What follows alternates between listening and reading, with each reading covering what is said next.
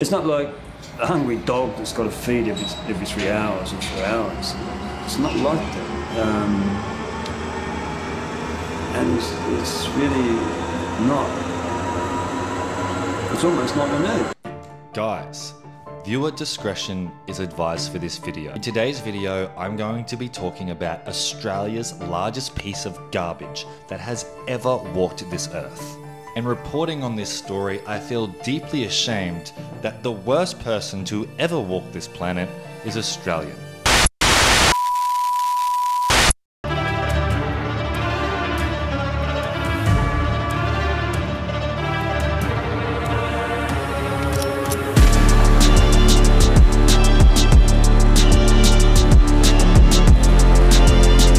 G'day everybody and welcome back to the Gulag. My name is Ryan and today's story we're going to be talking about the true crime of Peter Scully, Australia and possibly the world's worst paedophile. Now, as I said in the beginning, I did give you guys a warning. Some of the topics in this video will be quite triggering, so much so it's actually making me mad. So if I get angry in this video, keep your eye out because I'll be taking it out on Jimmy here every time I think of Peter's face. So without further ado, let's get stuck into the story. Peter Scully, born and raised in Melbourne, Victoria on the 13th of January 1963, making him today old as shit. Now Peter Scully, his early 30s, got into land development and property investing, which made him quite wealthy.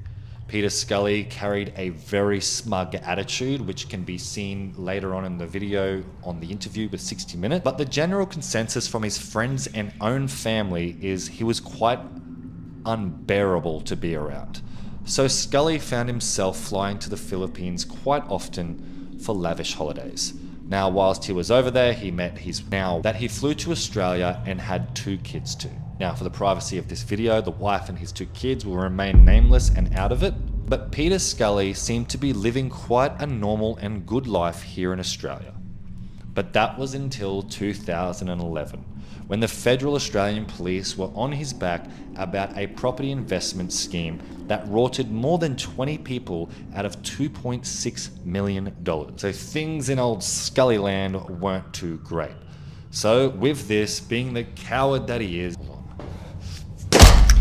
he fled to the Philippines. Now, I don't know if you guys know much about the conversion rate, but if you are wealthy in Australia and you migrate to the Philippines because of your legal wife that you have now, you pretty much become an instant millionaire. You can live like a king when you convert your Australian dollar to the Filipino money. So with that, he brought a beautiful property with a massive house on it on the island of Mindanao. And this is where the story takes a very dark turn. So from there, he ran a child trafficking ring. Now, Peter Scully was quite technically advanced with computers and the internet, so he also built a website that he would charge people pay per view for child explicit content. But it gets much darker than that. You see, he had his wife lure children in the promise that they would get a fee. Now, being in a third world country, there's not much food going around, and it was quite easy for him to lure victims in. And once they were inside his house, this is what one of the children that escaped has to say. Check it out. Them with 52-year-old Peter Scully. Then after that, the kids have what they call Ropes? Yeah, not ropes for the dogs, like Collar. Yeah, collar. They have that. So when you return 2 days after picking these girls up off the street, Yes. they are wearing dog collars. Yes. And they tell you that Peter has already hurt them. Yeah. Rosie is the 12-year-old plucked from the streets with her 9-year-old cousin. After eating, Peter asked us to be naked and we were photographed and he took a video. Rosie tells me she was forced to perform sex acts on her cousin as Peter directed and filmed it. You look very sad as you tell me that. Is that how you feel? Yes, you heard correctly. He literally made them dig their own graves. And some of his victims were as young as 18 months old, which is absolutely vile. Sorry, it's hard to get through this one. Now, with the pay-per-view, he was charging $10,000 per video, which the Australian Federal Police found one of them, which was very viral across the globe. All over the world, there was a video called Daisy's Destruction. And this is how they pinpointed exactly where it was coming from. Now, there is something in this story that is not mentioned in the mainstream media.